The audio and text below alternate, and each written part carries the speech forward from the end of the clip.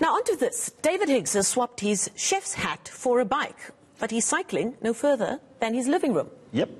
It's just incredible. The co-owner of Johannesburg restaurant Marble and Saint is trying to raise money to help his staff during the lockdown. Of course, he joins us now via Skype to tell us more. Indeed he does. David, you chatted to our colleague Sally Burdett just after 7 o'clock or after 8 o'clock last night. You'd started cycling 360 kilometers at around 3 o'clock yesterday afternoon. And for those who don't believe us, I checked in late last night before I went to bed. You were live on Instagram. You were still cycling. When I checked at 5:30 this morning, you were still on your bike. Tell us why you're cycling 360 kilometers during lockdown. Hi, Marcel. Hi, Tony. So, she's quite emotional. Yeah, I think, it's we find ourselves in such a difficult time. The entire hospitality industry, and I guess the least I can do is try and look after my own team. We've got 300 staff members, so it takes it's a lot of people, and they still look after all their families as well. So basically what we've done is we've taken my book, Mile 8, and we're not asking for donations.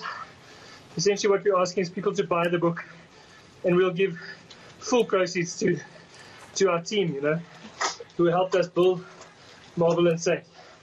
So, yeah, this little venture is 360 kilometers for 360 books. I think we got 30 books. By 10 o'clock last night, we had to only sell 30 books to make our target. So I'm hoping this morning that we'll get there.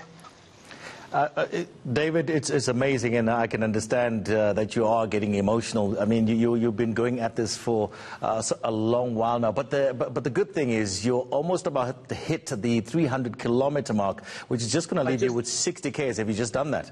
I just have, yeah, just on the button. How does it feel? So, yeah, I've got 60 Ks left, but it's a hard 60 Ks. So, yeah, much reward. How are you feeling? Are you feeling strong still? I'm okay, actually. I've had trouble eating, but I have been drinking a lot of water and a bit of juice and some stuff. So, yeah, I just got to push on, and, I've done this loop 4 times already, so it's the last time now. Yeah.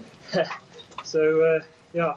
So just very quickly, for those who aren't serious cyclists or fanatics like you are, you're busy cycling with a few other people, aren't you, with this online platform called Zwift or something? I've only learnt about it from following you during the lockdown, because you are a very ardent cyclist as well. Explain to us who else is cycling and how you guys are staying in touch.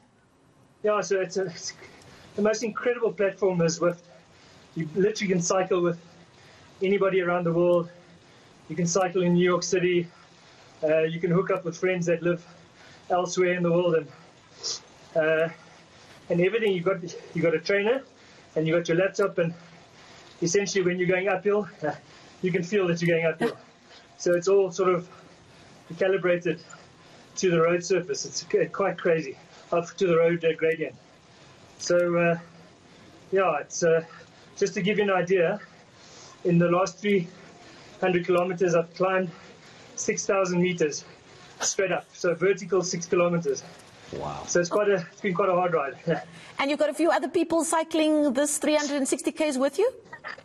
I have. There's actually 122 people riding this, and a lot of them are doing the ride for SA Harvest, which is an incredible organization that basically collect usable waste and then reuse it into a feeding scheme.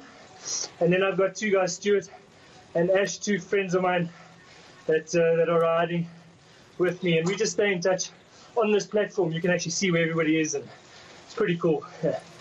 It's fantastic stuff. I think it's absolutely amazing. Just cycling a couple of kilometers for me is absolutely, it's difficult. Exactly. Just, you know, but David, before we let you go, you've got a very close link to cycling, and somehow you've used that also to develop quite a few youngsters here in Johannesburg who've also ended up on some of your staff at both Saint and Marble. Talk to us a little bit about that connection through your love of cycling and how you've used that to develop some young people in Johannesburg.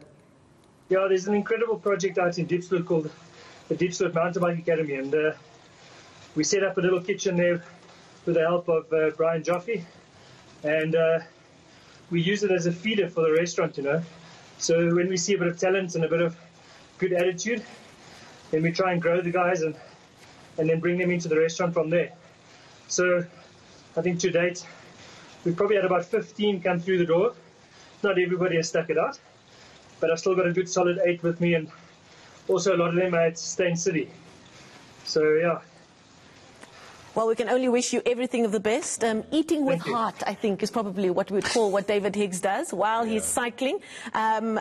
All the best. We will keep track of your efforts today, and it sounds like that 360 kilometers is just in touch. And for those who want to contribute to this amazing effort, you can just go to Marble's website to purchase one of those beautiful books of his, or follow him on Instagram, where he's also been giving people a lot of advice of what to cook and making more interesting things out of whatever's in your fridge. You know what? I love why he's actually doing this, because, you know, your staff in restaurants, your waiters and so forth, they only get in some restaurants, they don't even get a basic, so they just survive on tips. Lockdown for what now? How many days? A lot of those guys have no money whatsoever coming in.